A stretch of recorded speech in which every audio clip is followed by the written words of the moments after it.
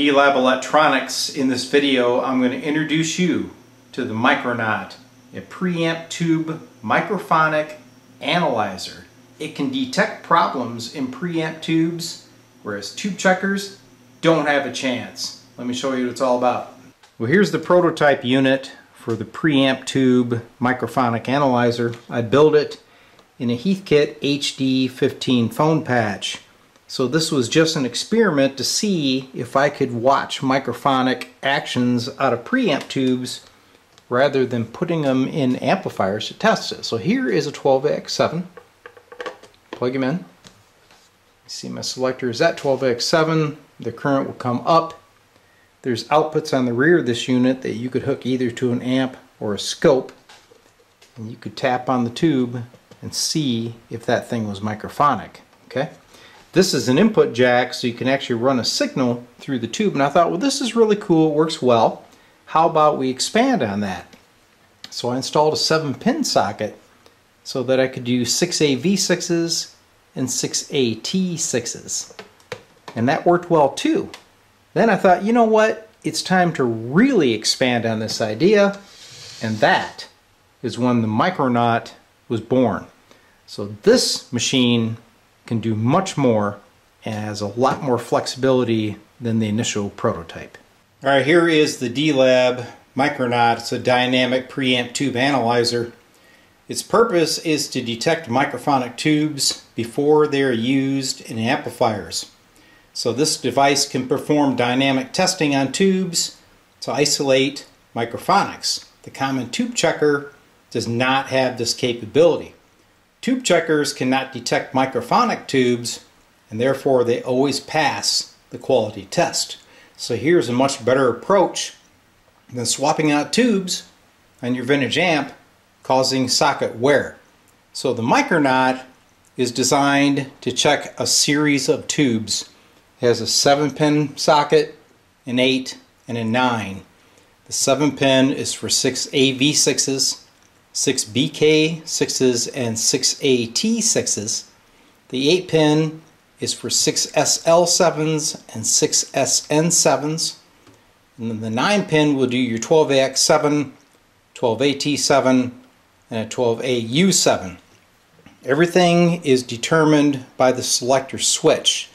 Rather than calling out the tubes, I decided to put it in milliamp settings. So the 1 milliamp setting is for your 6A V6, 6 BK6, 6 SL7, and a 12AX7. The 10 milliamp is for the 6A T6, 6 SN7, and a 12AT7. And the 20 milliamp is for a 12AU7. Then, if you noticed, we have this thing called VB. That's variable bias. So this will allow you to dial in the current setting for use, let's say, for a 7025, a 5751, 12AY7, etc. All these tubes share the same base configuration. This function allows you to set the gain point, however, the meter calibration is not accurate. Alright, let's test a 12AX7. So we are going to test a 12AX7 tube. The selector switch needs to go to 1 milliamp for this test. These VU meters are calibrated to understand that 1 milliamp will give you the 0 indication on the VU meters. So I'm going to plug in the tube. And while that's warming up, I'll talk about the rest of the test setup. We have a scope and an amplifier looking at triode 1 on the 12AX7. So not only will you be able to see it, you're going to be able to hear microphonics. Okay? So the tube is up, it's warmed up. You can see we're pulling current on both triode 1 and triode 2. Remember, we're just looking at side 1 at this time. So if I were to tap on the tube, look at the scope, this tube isn't too bad. Let me bring up the volume on the amp.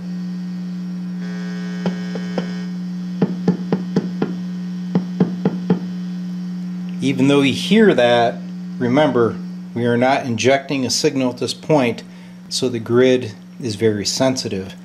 At this time, I would say this is a good 12AX7 tube.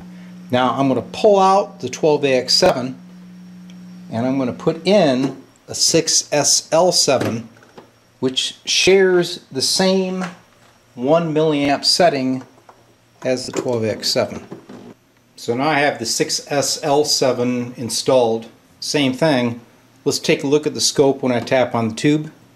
You can see a lot of activity. Look at that.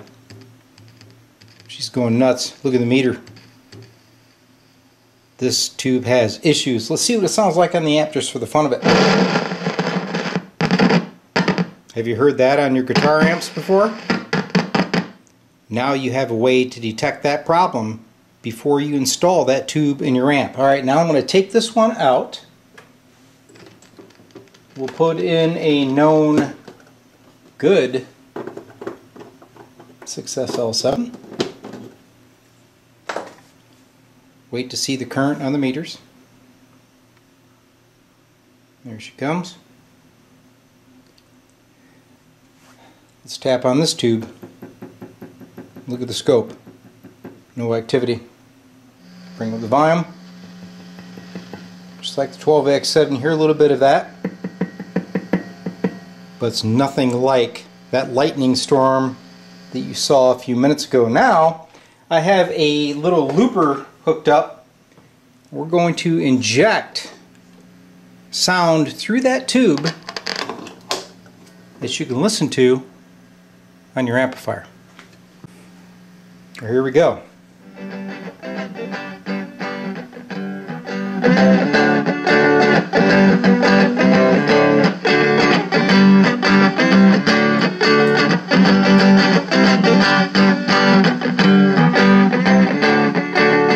So this gives you a way that you can also listen to your tube as you play through it and qualify a tube. Say you have tungstels versus JJs and you want to hear the tone quality of the tube. Here it is with a Micronaut. Alright, now we'll test a 12AT7. Our current has to go to 10 milliamps for this tube. Plug it in, wait for it to warm up. Now one thing that's nice about these meters is it shows you the gain of that tube. So if you're looking to balance a 12AT7 for say a phase inverter, this is a good indication that this tube is healthy on both triodes. Okay, let's take a listen to it from Microphonics. Pretty clean tube. Alright, now let's go to a 12AU7. So you simply unplug it, 20 milliamp position now for the 12AU7, which is used in the SVT amps.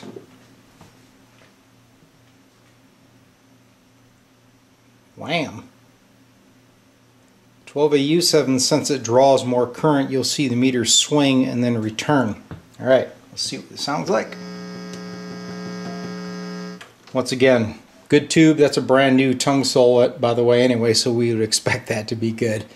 Nice and balanced. Alright, now let's take a look at the variable bias. Alright, here we go. Alright, in this case we are testing a 12AY7, which this tester was not set up for. Just like I didn't set the gain for 7025 or 5751. We'll plug in the 12AY7. We're in variable bias. Now if I were to say I want to check that at 1 milliamp like a 12AX7, you'll see we have way too much gain. So we go to variable bias and I can dial that right in to my 0 point. But keep in mind, it is not calibrated, but it still gives you the opportunity to check these other tubes. Let's see if this one is microphonic. Nope. Good tube.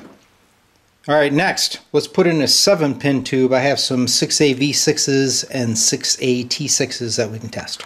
Alright, we're going to start with a 6AV6. I have an old Philco that was new, old stock in the box. There she is. Now for the 7-pin tubes, we only use side A. Side B is not obviously going to be used because it only has one triode. Okay, so you should see that meter come up. Assuming the tube's alive, there she comes. Kind of slow. Don't see any activity. But she kind of rings a little bit. But I don't see much activity on the scope. But it still may be too sensitive of a tube to use in a guitar amp. Alright, let's try a 6AT6. Alright, so I found a very old crusty Delco 6AT6. I'm sure this thing will not perform the greatest, but it would be a chance for us to see the microphonics. We're at the 10 milliamp scale. You see it jumped right up there on current. Let's take a listen to it. Oh yeah. She's got a lot going on. A very microphonic, unusable tube. Alright, so how fun is that? We finally have a device that you can use to determine if a tube is microphonic without having to continuously plug them in and out of your vintage amps and wearing out those tube sockets. The Micronaut is still under development, but it's close. I plan to expand this model, but currently this one will handle most of the main violators, your 12AX7, 12ATs, and of course the 6SL7, which we all know is always microphonic.